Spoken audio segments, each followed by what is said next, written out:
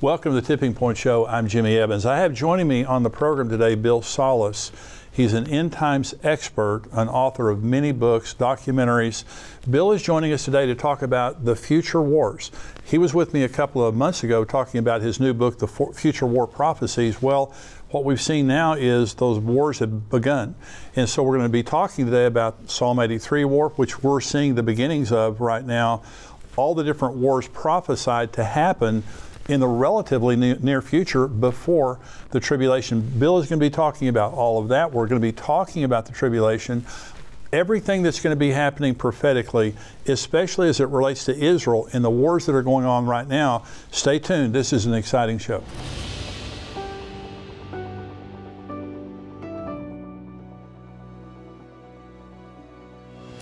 Welcome to the Tipping Point Show. I'm Jimmy Evans. I'm excited today to have joining me best-selling author and end times expert Bill Salus. Bill is the founder of Prophecy Depot Ministries. He's written many books about the end times, produced 14 DVDs, and he's an author and speaker I've learned a lot from over the years. And I'm very glad to have him joining me today because we're talking about the war in Israel and the prophetic implications of it. We're specifically talking today about Bill's new book, The Future War Prophecies. Bill, thank you so much for joining me today, and we're going to be talking about your book, The Future War Prophecies. And you were on the show a couple of months ago, and we were talking about this, but today, this is happening right before our eyes, isn't it? It really is. We had talked about the prophecies that we thought would be coming fairly soon. Now we think they're coming even sooner now in light of what's going on in the Gaza, like Psalm 83, the Arab-Israeli conflict, Isaiah 17, the destruction of Damascus, probably even Jeremiah chapter 49 dealing with the disaster in Elam. On a modern day map, you would have Elam, which hugs the Persian Gulf, and you have Persia, which is the other portion of Iran. So we're looking at prophecies written several thousand years ago that are stage setting and about to unfold, in my estimation, Jim. And you talk about God's peace plan. And I want you to go through this because we're going to talk about the Psalm 83 war, which really is unfolding right now. And you wrote a book on that back in 2013, 2014? I did, absolutely. Psalm 83, The Missing Prophecy Revealed, How Israel Becomes the Next Mideast Superpower. And we're going to talk about that war that is really happening right now. Let's talk about God's peace plan. Now, related to the Mideast peace, the Biden administration, I'm thankful for the military support the United States is giving Israel. This war probably would have been escalated beforehand without all the military presence of the United States. However, the Biden administration is pushing hard for a two-state solution. So why is that important? Right. Well, he's following the same failed footsteps of his predecessor. Clinton, of course, tried to do it in 2000 at the Camp David summit with Ehud Barak, the then Prime Minister of Israel, and Yasser Arafat. Of course, Yasser Arafat walked out when so much was offered, but he didn't accept it. And then, of course, George Bush tried the same thing in 2005, and even Obama with John Kerry in 2014. Matter of fact, I introduced this peace plan that we're going to talk about in Jeremiah chapter 12 at that time in April of 2014 on the Daystar program with Marcus and Joni, and she'd asked me because there was negotiations going on with John Kerry and Mahmoud Abbas for the Palestinians, and Netanyahu, of course. And she said, what would I tell John Kerry in light of what's going on? And this was, of course, after that show that those peace talks fell apart like 2 weeks later, as I anticipated they would. So what we talk about here in the next moments are going to be what God had planned for the Middle East peace plan, knowing of all the conflicts that were inevitable to happen, foreknowing what was forthcoming. And I think it's important that everyone should understand, because right now Joe Biden is, of course, trying to promote the two-state solution. He always did, but after what happened with the massacre with Hamas and what was going on there, the brutality, of course, he sort of put that on the shelf because, of course, you wouldn't want to talk about that right now. You wouldn't want to necessarily give land to the enemies of Israel right now. But, of course, he would, at this point, he's moving back into that direction. You're seeing the headlines starting to talk more and more about the two-state solution. That is the only solution they believe will work. But that's not the point. God has a solution that will work and is already in process. Is that found in Jeremiah? Yeah, Jeremiah chapter 12. It's a two-part peace plan. The first part, this is written about 590 BC. Now God, knowing the end from the beginning, foreknew that when the Jews would come back into the land, he promised he would restore the Jews back to the land of Israel. 1,878 years elapsed from 70 AD to 1948 AD. But in that period of time, God knew that when the Jews came back into the land, there would be a problem.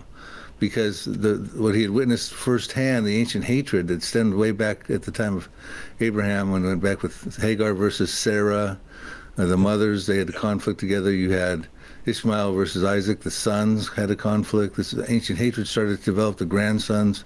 You had Esau versus Jacob. Then you had the cousins, the Moab and Ammon, which would be modern-day Jordan, and the Hebrews, even the grandson, Amalek, against the Hebrews.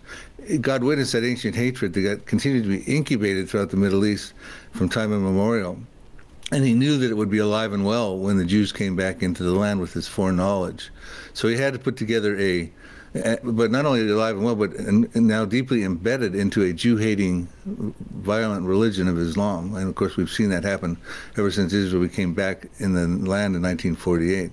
So he knew that was going to be the case, but he's a very compassionate God, Jimmy. And you're going to see in his plan here, he's so long-suffering that he wishes, of course, none would perish. That's why he sent his son, Jesus Christ, even those who were worshiping the false god of Allah. And we're going to read about his compassion for them. But all would have put their faith in him and have eternal life in Jesus Christ. That's our God that we serve, Jimmy. Yeah. So he knew he'd have to do a resettlement plan. This is the ultimate land for peace plan. And he told Jeremiah how this would work. Of course, everyone's out of compliance with it. The politicians don't know about it. But we're going to tell them, like I did on Marcus and Joni in 2014 on your show, what God's plan is. And it's already in the 20th century plan, part 1, that we're going to read about, has already been implemented and is effectually intact. Wow. And what it says here, thus says the Lord, against my evil neighbors. Now notice that, neighbors in the neighborhood, he's calling them evil, not calling them good, who touch the inheritance which I have caused my people Israel to inherit. Of course, that's the promised land. Behold, I will pluck them out of their land and pluck out the house of Judah from among them. And we'll stop there. Evil neighbors, they got to be resettled. These are Arabs who were living in what was formerly called Palestine. He's going to pluck them out. Forceful language. They're not going to go voluntarily. He's going to pluck them out. He's going to move them back into the lands of their heritage. And he's also going to take the Jews who are going to come into the land of Israel and take them out of those Arab lands and Persian lands of Iran. And he's going to move the Jews into, and it says he's going to pluck them out also, meaning forceful language for them as well, not necessarily wanting to go voluntarily, a lot of them. So we find out that in the 20th century, God had already made sovereign moves in that direction. And what we find out after the Ottoman Empire lost in World War I, and it collapsed after 400 years of reign over the Middle East from 1517 to 1917, that all of a sudden now the Arab states start to get their statehood again. God is going to bring the Arabs back into their states. He's going to have compassion on them, take them back to their heritage. We find out in 1922, you had Egypt was regained its statehood. We find out in 1932, Saudi Arabia and Iraq got their statehood. So we see God's in works here, doing this sovereign act. 1935, Persia became Iran, formerly called Persia. 1943, Lebanon got its statehood. 1946, Jordan and Syria. And then, of course, now it's Israel's turn in 1948. Now, actually, Israel should have been the first state to get a statehood back in 1917, but the British Empire didn't have that happen with the Balfour Declaration. And, of course, at that time, the sun always used to set on the British Empire. They controlled about a fifth of the world's landmass and about sovereignty over about a quarter of the Earth's population. But in 70 years from that time up until their decline, the sun always sets on the British Empire at this point in time, because they did not do what they were supposed to do in 1917, and they subjected the Jewish people to the Holocaust, and 6 million of them, of course, were exterminated by Hitler. So World War I prepared the land for the people, and World War II prepared the people for the land. Wow. So God put all this together. He put all the statehoods together like he said he would. And he's going to pluck these Arabs out, and he did. And he brought them back into their statehood, and he's bringing the Jews back into their place. And it goes on to say in verse 15, then it shall be after I have plucked them out, then I will return and have compassion on them and bring them back, everyone to his heritage and everyone to his land. Everyone, not just the Jew, but the Jew and the Gentile, the Arabs, to their heritage, and he will have compassion on them. This is the compassionate plan that God had, a land for peace still extraordinary, a resettlement plan that God had put in the lips of Jeremiah's prophecy back 590 BC. But he goes on to say, and this all happened in the 20th century, like I said. In the 21st century, now here's what we've got in store, what's forthcoming at this point in time. The only thing God asked after giving them their statehood was inscribed in Jeremiah 12, verses 15 and 16. And it says, and it shall be that if they will learn carefully the ways of my people, speaking about the evil neighbors, to swear by my name, not Allah, not the false God, but Jehovah, as the Lord lives, as they taught my people to swear by Baal, the false god, during Jeremiah's time, Baal, the Jews were worshiping Baal, and they were actually sacrificing their children to this false god, Baal. So God says, if you will worship my name, like you taught my children back at Jeremiah's time to worship Baal, then they shall be established in the midst of my people. So the plan was to establish the Arabs in the midst of the Jewish people, let them have their heritage lands, have compassion on them, have their statehood. All God asked after he set all that up in the 20th century was that they would worship him. And I think that was a fair request after all he's done for them. But they don't. They're not worshiping him. They're worshiping not the one true God of Jehovah, but they're worshiping the false God of Allah. And that's a violent thing they're doing to the Jewish people, as we see. He goes on to say this, and I'll conclude. But if they do not obey, I will utterly pluck up and destroy that nation, says the Lord. Utter destruction of nations, Jimmy. And that's where you get into the Psalm 83 and the Israeli Defense Forces existing in fulfillment of Bible prophecy to fight off the Arabs. And we see them going to task right now in the Gaza, Jimmy.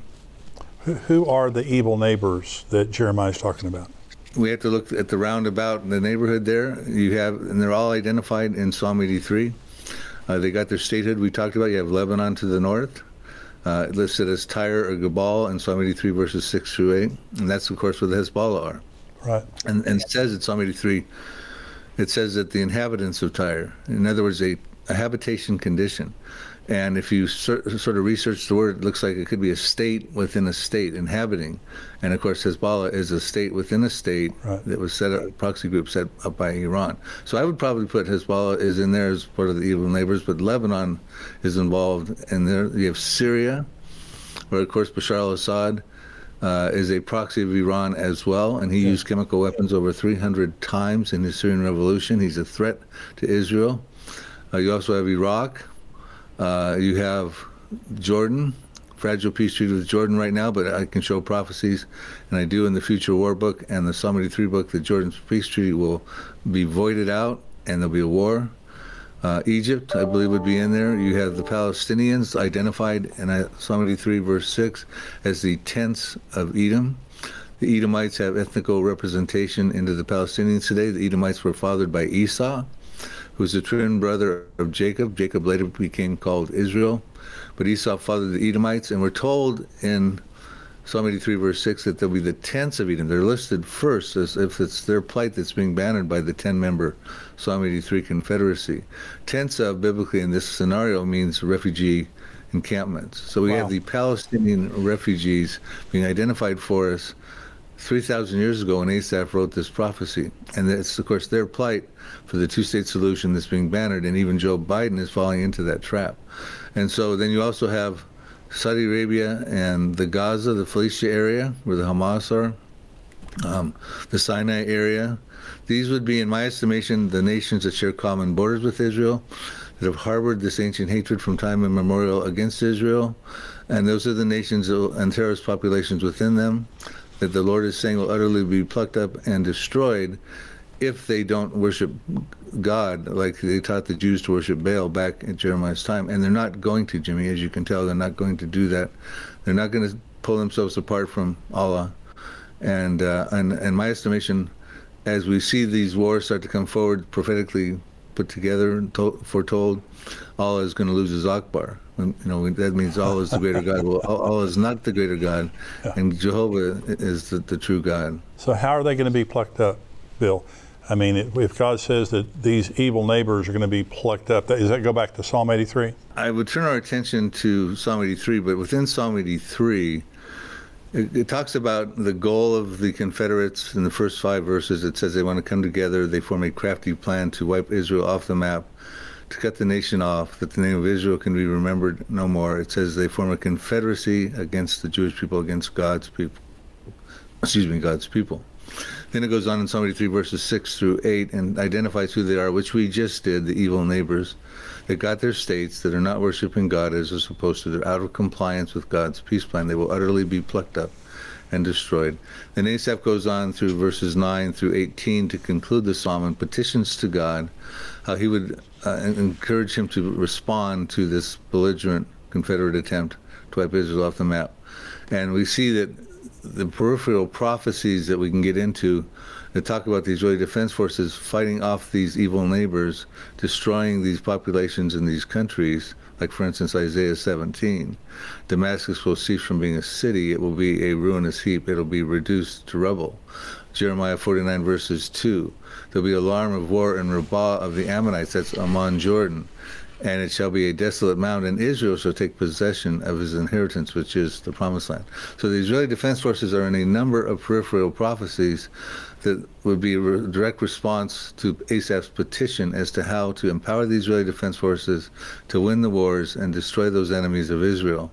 And I can get into the examples he used, but I don't think that's necessary at this point of the show, because I want to draw our attention to Zechariah chapter 12, verses 2, which says the time is coming when these evil neighbors will make a final siege on Judah and Jerusalem. It says, behold, I will make Jerusalem a cup of trembling or dizziness or intoxication in some translations unto all the people round about, the evil neighbors, when they try to lay siege on both against Judah and Jerusalem. So we're going to find out there'll be a final siege attempt on Judah and Jerusalem. Of course, they think Jerusalem is the third holiest city in Islam, even though it's not mentioned one time in the Quran. But they think it's the third holiest city in Islam. Of course, that's where the Temple Mount is, and Jordan has control over that. So they're going to take a final siege on that, and what's going to happen is the Lord's going to intervene. And we're told in Zechariah 12, verses 3 and 4 and 5 and 6, that the Lord is going to intervene supernaturally. He's going to level the playing field. I get into the things that are going to happen. If time permits, we can go over them in this show.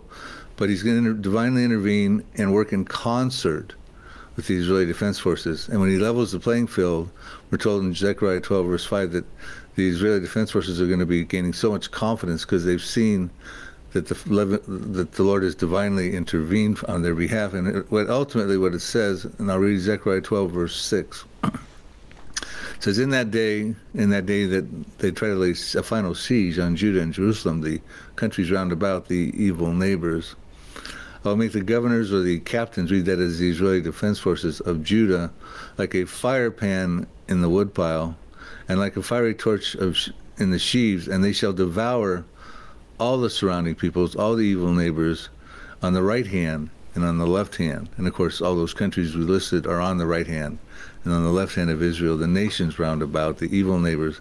But Jerusalem shall be inhabited again and in its own place, Jerusalem. So they're going to try to take Jerusalem away from Jewish sovereignty. They're going to try to have a Palestinian state. That's the goal of Psalm 83. They don't want a two-state solution.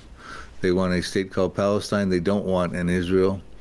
Two-state solution will not work. It'll play into the hands of the enemies of Israel. That's right.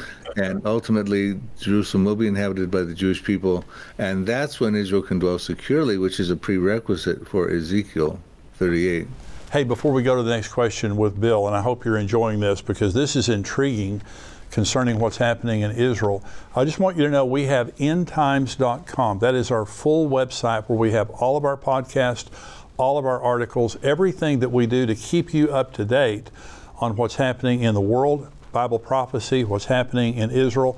If you haven't subscribed yet, go to endtimes.com, $7 a month. You can be a subscriber and you get everything that we do.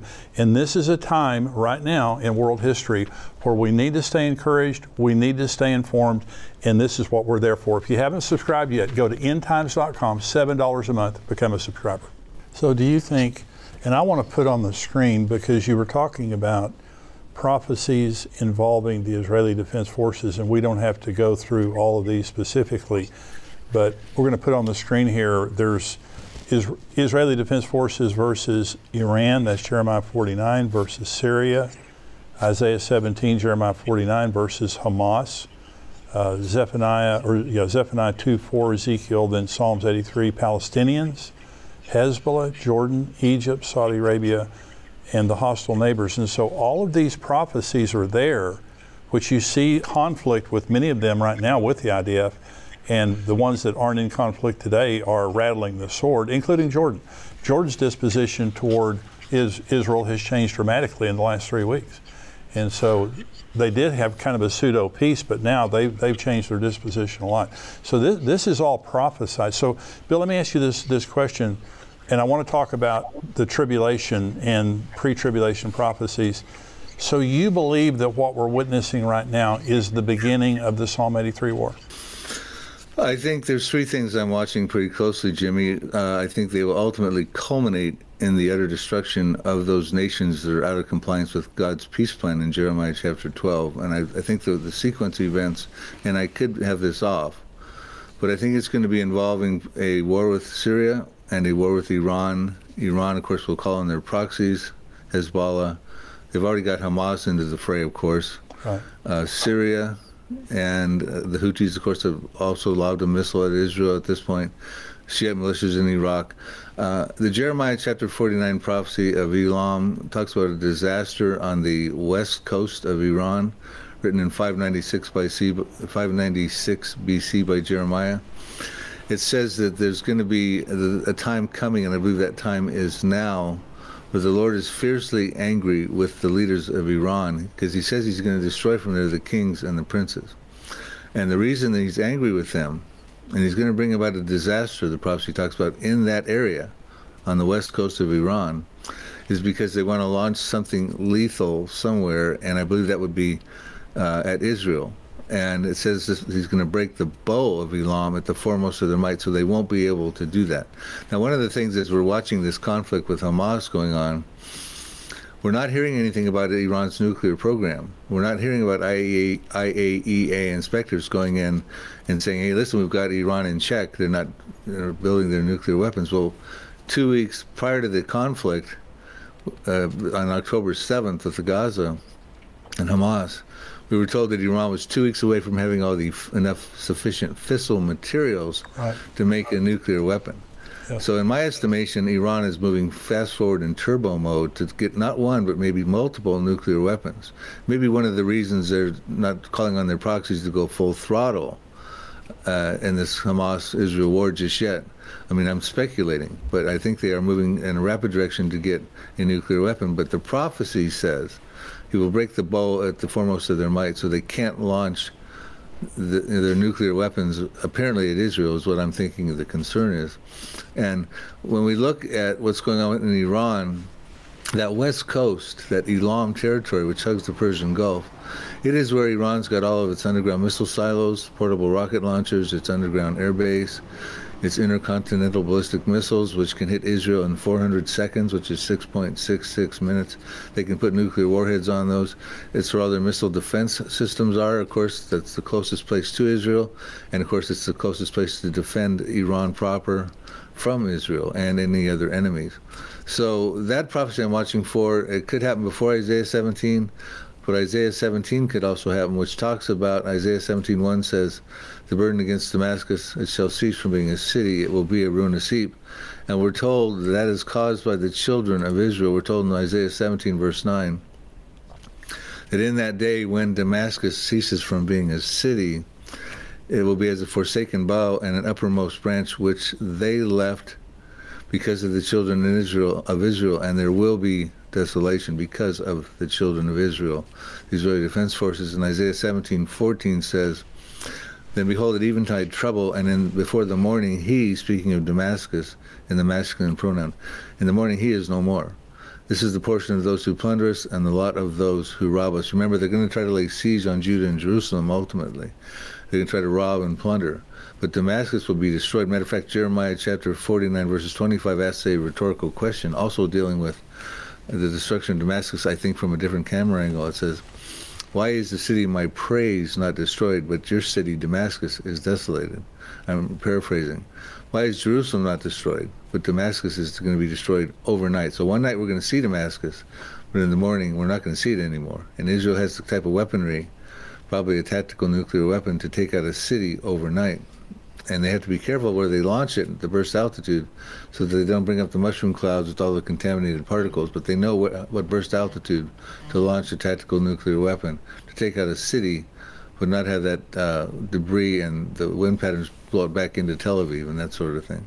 You're saying that all of this, the Psalm 83 war, Jeremiah 49, Isaiah 17 is pre-tribulation? Is that what you're saying? I am, because when you look at understand the two compartments of the tribulation, 7-year tribulation, the first 3.5 years, the Israeli defense forces are very inoperable. They feel that they're in a peaceful mode because of Daniel 9:27 and Isaiah 28:15 talks about a covenant that gets confirmed by the Antichrist with Israel and the many. Isaiah says the many is death and Sheol. So in some of my books I put a face on who that is, but the point is they get a covenant. It's a 7-year covenant. Daniel 9:27 talks about it as well. But in the mid part of that 7-year period, at the 3.5-year point, it gets violated as the Antichrist goes into the Jewish temple, which will be standing at that time, and desecrates it. And Jesus says in Matthew 24:15, when you see that abomination of desolation spoken by Daniel in the holy place, he tells the Jewish people to flee, and he tells them to flee to the mountains, which we find out, and I pinpoint the location in my Future War Prophecies book. The location is in southern Jordan of the Petra area. So in the first half, they're not fighting anybody because they're living in peace. Matter of fact, they're so complacent they can't even stop the Antichrist from going into the temple and desecrating it at the mid part of the trib. So they're not fighting. The Israeli Defense Forces is inoperable in the first half. In the second half, they're inoperable because they're fleeing for their lives because the Antichrist is going to come out of the temple.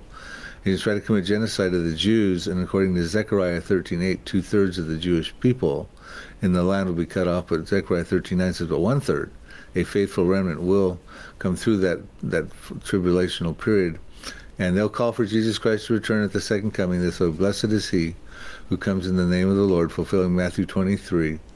And he will come for them, and he will rescue them, and he will destroy the Antichrist and his armies at that point in time. So they're not fighting in the first half, they're not fighting in the second half. They're not fighting in the millennium because we're told in Micah 4 that the Lord Jesus Christ will turn the spears into plowshares, and the swords into plowshares, the spears into pruning hooks, and they shall not learn war anymore. So they're not fighting in the tribulation, they're not fighting in the millennium, so they have to fight before the tribulation, Jimmy, and that's what we're seeing happening already right now. Matter of fact, Ezekiel 37:10 says that the Jews will come out of the Holocaust and become an exceedingly great army. Yeah. And that's what we're going to start to witness here. We have the wars that need to happen before the tribulation begins. And by the way, I want to mention again, your Future War Prophecy book, you talk about all of this. You were on the show a couple of months ago and we were talking about all this. But October 7th, this is now. I mean, you see unprecedented anti-Semitism in the world right now. And anti-Semitism is a requirement for the end to happen. You know, and especially, and I want to talk about the Antichrist in just a minute, and the covenant of peace. I want to talk about that again. Psalm 83 is this war of the immediate neighbors of Israel, these evil neighbors.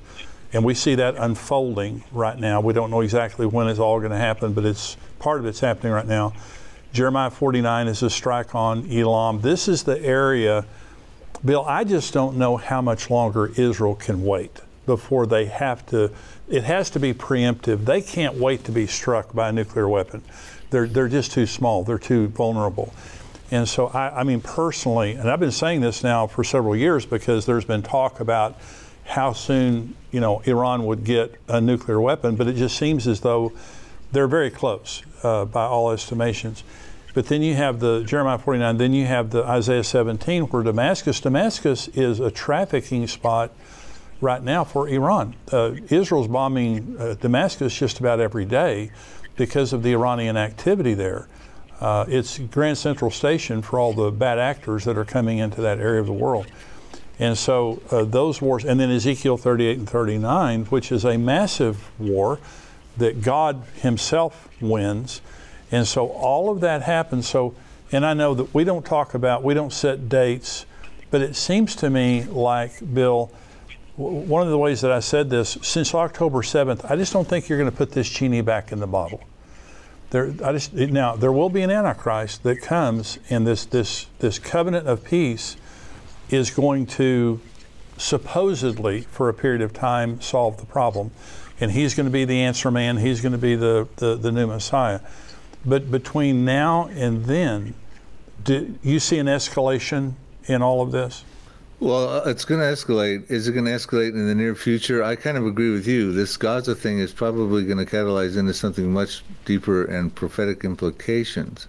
Israel is attacking Syria. They have been for quite some time. They are now also having skirmishes with Hezbollah to the north, and they also took out an inbound missile from the Houthis, another proxy of Iran, way down in Yemen. So they're involved in this, but it's at this point it's kind of crosstown rivalries rather than a full-on biblical war. But they're ultimately going to be in the biblical wars fulfilling these prophecies. The question is how soon.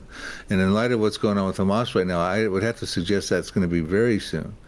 And I don't think, like you said, the Pandora's box has been opened. You can't put that genie back in the bottle. They're talking about a ceasefire. The world's clamoring for a ceasefire in the Gaza. They need humanitarian aid. And Egypt's coming out saying, we don't want any of these refugees. That'll be a declaration of war. That was General Sisi said that. Right. Just recently, Jordan came out and said, we do not want any Palestinian refugees to come into our territory as well. That would also be a declaration of war. An ambassador just said that as we filmed this show. In fact, I think we have a prophecy. I want to read it to your viewers real quickly. That's interesting that they want to trap these Palestinians at the border. Okay, they want to keep them. They're like pawns. They fulfill an important role for these Arab states. They don't want these Palestinian refugees back in their countries, which, by the way, in God's Mideast peace plan, those Palestinians were supposed to go back to their homelands.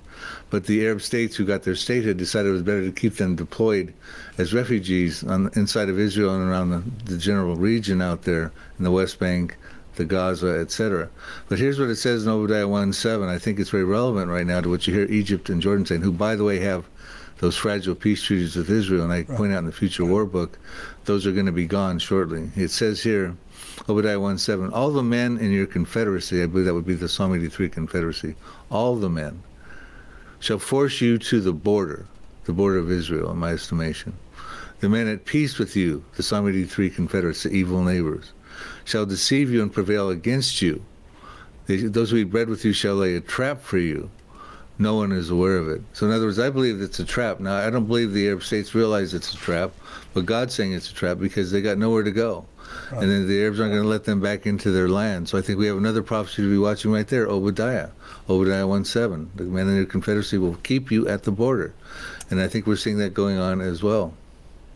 So Ezekiel 38, and this is there's a lot of discussion about Ezekiel 38. So the preconditions, talk about Ezekiel 38. Now, the war has to be over. The first 3.5 years of the tribulation are peace. And so when the Ezekiel 38 and 39 war happens, what are the preconditions for that?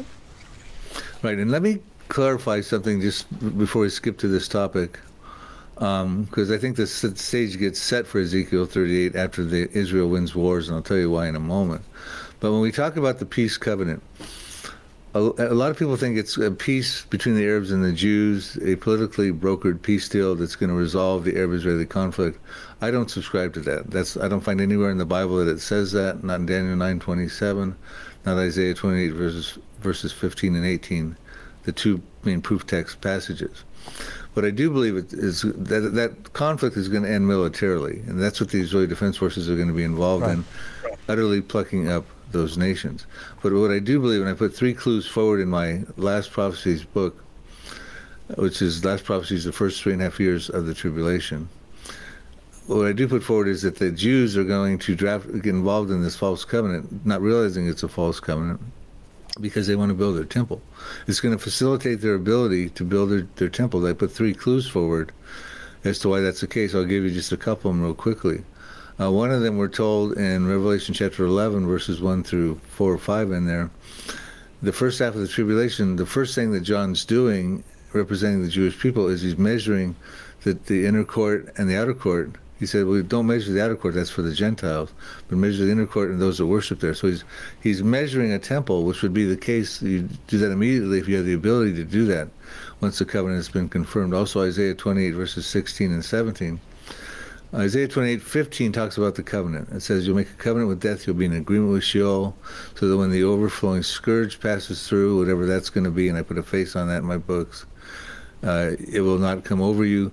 You may sign on this in lies and falsehood. In other words, it's politically expedient for the Jews to sign this covenant so they can build their temple. They want to build their temple because they think that will hasten the coming of the Messiah, because they don't realize Jesus already came as the Messiah. They think it's going to bring the Messiah, and he's going to take care of that overflowing scourge and usher them into the Messianic kingdom. There's a clue. It goes on to say, Isaiah says in 28:16-17, I'm paraphrasing, he says, don't be hasty with this covenant. He says, you think you're going to build the temple, the measuring rod, the cornerstone. He starts listing all the things that would be an ingredient to build a temple. He says, don't be hasty, because he's telling them the Messiah's already come, and the chief cornerstone, the sure foundation, all those things in the New Testament that talked about Jesus Christ. He's telling them those things have already come. So I think it's another reason why he's saying don't your temple's not sanctioned, and I think that's another clue why that's what the true content of the false covenant is. Wow.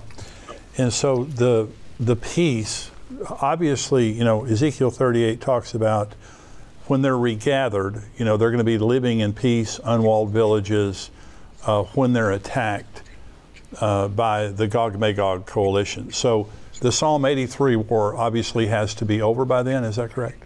There are preconditions, and unless these preconditions are met, Ezekiel 38 can't happen. And Israel has to be brought back into the land, regathered. This is Ezekiel 38, 7 through 12. Regathered from the nations, check mark, that's going on. In the latter years, check mark, we're in the latter years. Brought back from the sword of persecution, check mark. Into a land that had long been desolate, check mark.